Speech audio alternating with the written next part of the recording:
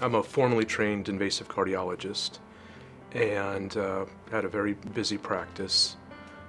One day I got a call from a friend who had suffered a very significant heart attack, and his prognosis was very grim. His doctors had told him basically to get his affairs in order. He had 2 girls in high school, and he was just unwilling to accept that. He owned a restaurant, could barely walk across the room without getting short of breath. His wife had to tie his shoes in the morning because he couldn't do it. There was a group of people eating one night in his restaurant, and they got to talking. And apparently they had just come back from having Grandpa treated with stem cells, who was doing phenomenally.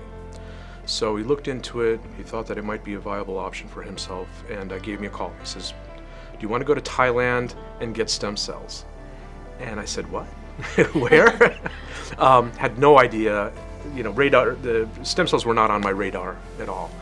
So I said, let me look into it. So I did some research, the technology, the research and development, the docs that had developed it, that were doing the treatments, the facilities, all looked really good, at least on the internet. So I said, let's go. If we see anything we don't feel comfortable with, we pack our bags, call it a vacation, and head back. But however, the doctors were phenomenal, all US trained physicians. The facilities were amazing because Thailand is a medical tourism destination for the other half of the world. And the procedure was done extremely well. However, going into it, I was extremely skeptical because I knew very little about it and really had received no training or information about it during my medical years. So what I did was I put him through every test I could from a cardiac standpoint. You know, we tested his ejection fraction, did a stress test, did a nuclear, did a MUGA, everything. So when he came back, I started retesting him about 30 days out, and his heart started improving.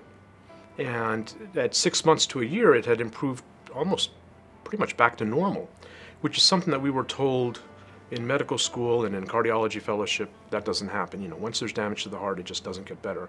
And that, in fact, was the case prior to the ability to use stem cells to regenerate heart tissue. So he blew the doors off all the tests that we did. He came off most of his medications. He started physically to be able to do a lot more. He was able to double the time he was on his treadmill test by 6 months to a year. Wow. His nuclear study started to normalize. And every year, you know, there'd be another smile on my face, you know, with the anniversary that, you know, we've reached another year. He's still alive. He saw his girls graduate. You know, at this point, we treated him in 2006. So you do the math. His girls have gotten married. He's got 5 grandchildren. He works in his restaurant every day. I talked to him on the phone a couple of weeks ago. He's not on any medications.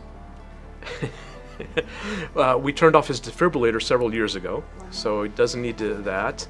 Not taking any meds, and I scolded him for not having seen a physician in 2 years. So you go from go home to die to over 10 years later living a full life. There's nothing in medicine outside of stem cells that can do this. So that's how I got into it. And just seeing the amazing results that we got with him, I knew that it had to be something that I had to be involved with. I've always been innovative, progressive, creative in medicine, and this was just something that I had to be part of. You know, we started with the one patient, and then there were other patients that came to us wanting a similar treatment. We got them treated, realizing that traveling to Thailand was just too far away. We had to, at that time, we would travel to Thailand for the treatment. The blood was drawn here but was shipped to Israel to be processed, the stem cells, and then went on to Thailand. And it was just a long trip and very internationally complicated to do that. Due to some FDA restrictions on what we can and can't do in the US, we had to move the treatment closer, but not onto US soil. So we picked the Dominican Republic. We have a facility there that has a state-of-the-art cath lab, very, very talented physicians that we work with. It's been the same team for over 10 years. We know what we're doing, we do it well, we do it routinely, and we get some really good results. But how I got started, how it became part of my practice was that it eventually started displacing my general regular cardiology practice, and I started focusing more and more on that. cardiology, there's a lot of cardiologists. There are not a lot of people that have experience and the ability or the desire to utilize stem cells for something that otherwise traditional treatment can't accomplish in most of these patients.